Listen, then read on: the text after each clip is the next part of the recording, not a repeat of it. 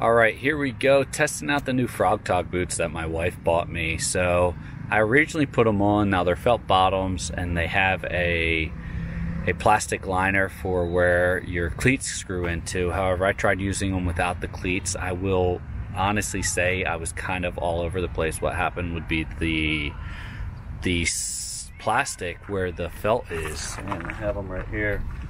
The plastic where the felt is would honestly make it difficult because the felt would hit the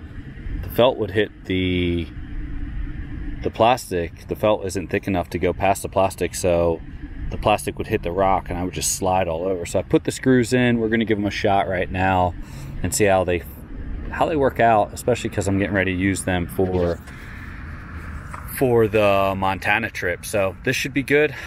Stay tuned, let's see how this works.